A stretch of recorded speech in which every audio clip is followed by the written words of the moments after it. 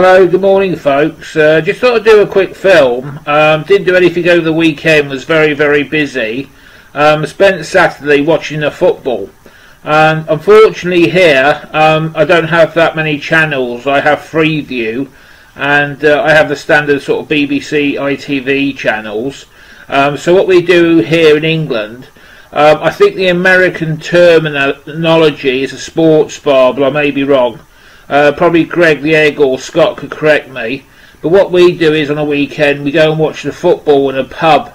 They have a huge wide screen and we can watch the matches in style. So on Saturday I spent all day watching the match. It was Liverpool versus Chelsea.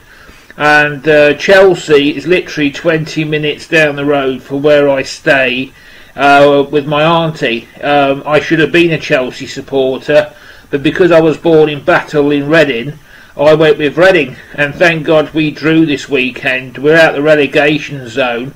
But back to the Liverpool match, it's one of the best matches I've ever seen for tempo. It's just amazing. It ended in a draw, but Daniel Sturridge at the end scored one of the best goals you'd ever see. It was pure quality. And it was a late kick-off as well, so we didn't get home to the early evening. Then when I came home, I saw Greg the Egg's video on the Sunday, and it was one of the funniest videos I've ever seen. Thanks very much, Greg. But I just thought I'd show you a few bits and pieces that I've added to the collection, or I've been listening to, in case reading, and see what you think. Tonight, Reading play again. This time we're playing a London side, Queen's Park Rangers at home, and hope to God we can win tonight. There's a lot of football on tonight as well. But musically wise, I've been listening to a lot of stuff, and the main acquisition is this one. Now this one's on the VC a lot. Cloudy Mould has seen them live. I believe they're supporting Ram in a couple of weeks' time, he told me. But this is a 9 out of 10 CD. It's a band from Southampton, which is weird because when I go to Reading, the train eventually ends up in Bournemouth, but you get off at Southampton before you get off at Bournemouth. But this CD just blew me away. It's just absolutely brilliant. 9 out of 10. The band's originally from, as I say, Southampton. It's got a great front cover as well. And I also ordered a t-shirt, but I'm waiting for that. But that's Toledo still. If you haven't discovered them, buy them. The next one, I was watching Metal War God's channel, and he held up a few, and I bought about 4 of them, but I haven't listened to 2 of them, so I'm not going to put them on this film. But one CD he did hold up was this band from Sacramento in California, and that's Grave Shadow. And this is absolutely brilliant. I've been playing this one most of the weekend. If you're into bands like Within Temptation, Nightwish, with a bit of Aman Amath thrown in, you'll definitely love this one. It's got killer artwork on the front, and it's a female singer, and she's got absolutely phenomenal voice, and it's just an amazing record. I loved it as soon as I played it. It was right up my street. Here's the front cover, and it's just like a 9 out of 10 CD. I believe they're on tour in America at the moment. I do have another one of theirs. I haven't listened to it yet, but I will give it a spin probably today. But it's just an absolutely brilliant CD, and I'll show you that artwork again. But yeah, I really enjoyed that one. Now, I don't know if you've been hearing, but at the end of the month, Bohemian Rhapsody comes out by Queen. And it's been years in the making, that film. They're actually releasing it. And I recently read the Queen autobiography again. Autobiography, something you written yourself. And I've been listening to this CD a lot as well to get myself in the mood for Queen. I bought this at a charity shop, but I'm definitely going to see the film Queen. Can't wait.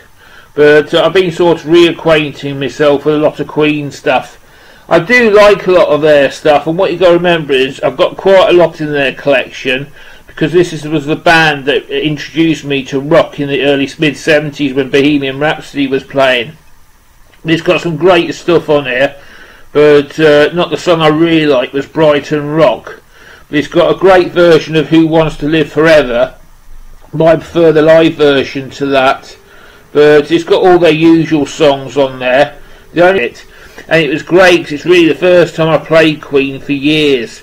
I can't remember the last time I put a Queen CD on. Another album I purchased last week in Rockbox in Camberley was this one. I've got this album. I've got it on vinyl now, and I've got at least a couple of copies. This is featuring Ronnie James Dio, and it's just a killer album. I love it to bits. So I bought myself another copy of it. And if you don't know, I just learned a stupid fact which I wasn't aware of before. Apparently someone pointed out to me Dio is the Italian word for God. So yeah, you've heard it from me anyway. But if you speak Italian, apparently because it wasn't his real name, wasn't Ronnie James Dio, but the word Dio in Italian means God. Talk of another rock god, I've been doing a bit of reading, and I can read, folks, and people say I'm too thick to be able to read, but I'm going to quash the rumours now. I can read and write. But the book I've been reading at the moment is this one, and it's a killer read. It's Axl, Bill Axl Rose, or William Axl Rose. It spells war, and it tells you the story of the Guns N' Roses in LA. And I'm really enjoying this book because it gives you some great insight into the LA scene at the time. You had bands like Poison and Great White and Jet Boy and all sorts of bands. Quiet Riot was another one that was mentioned, and how Guns N' Roses came up through the LA scene. They just recorded Appetite for Destruction. They're about to go on tour, and that's about as far as I've got with it at the moment. But it's a really, really good read. Thoroughly enjoying it. Talking about the book, I thought I'd show a couple of CDs I got last week, and that's this one by Izzy Stradlin. Now, Izzy Stradlin was one of the original members of Guns N' Roses, but he left, I believe, in '91. But I've got this CD. I think this is one of his solo CDs. I haven't got round to hearing it yet, but all I know is got most of his original material and some are cover versions. But to go with that one, I've also got that one as well.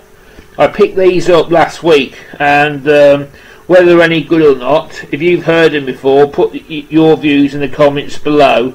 But I haven't got round to hearing them yet. But I can't wait to give him a spin, because he wrote a lot of stuff for Guns N' Roses as well. But I'm really going to enjoy listening to these anyway. But anyway, folks, that's me lot for today.